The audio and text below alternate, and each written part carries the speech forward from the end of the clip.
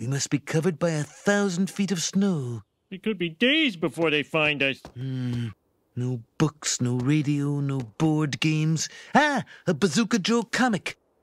Ugh, I heard that one 75 years ago.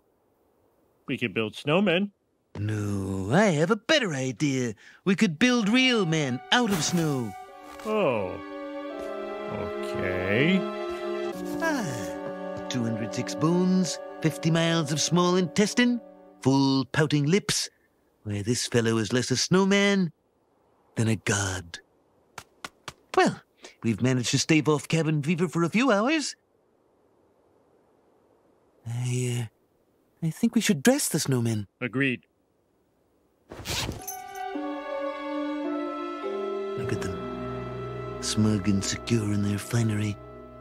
Mocking us. They're just snowmen, Mr. Burns. Snowmen have peepers.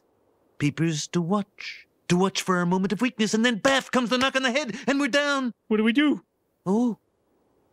Wouldn't you like to know?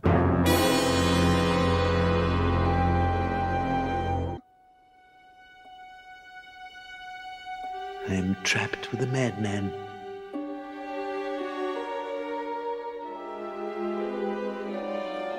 Look at him, staring into me, filling my mind with paranoid thoughts. Look at his eyes. He's trying to hypnotize me, but not in the good Las Vegas way. I know what he's up to. He's thinking of killing me, then riding my carcass down the mountain to safety. He's truly gone mad if he's thinking that. Well, he can't kill me if I kill him first.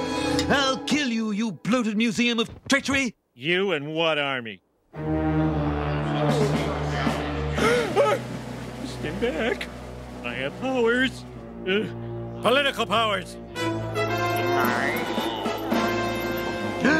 It's showtime!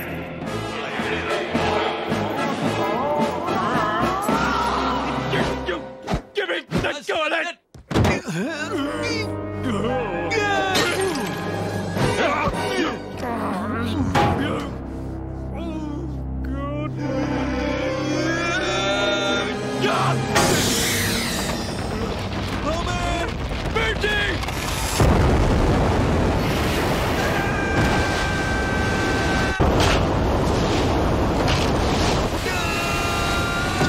We'll be dashed to pieces. Oh, Lord, protect this rocket house and all who dwell within the rocket house. Oh, something's wrong with its brakes, Gary.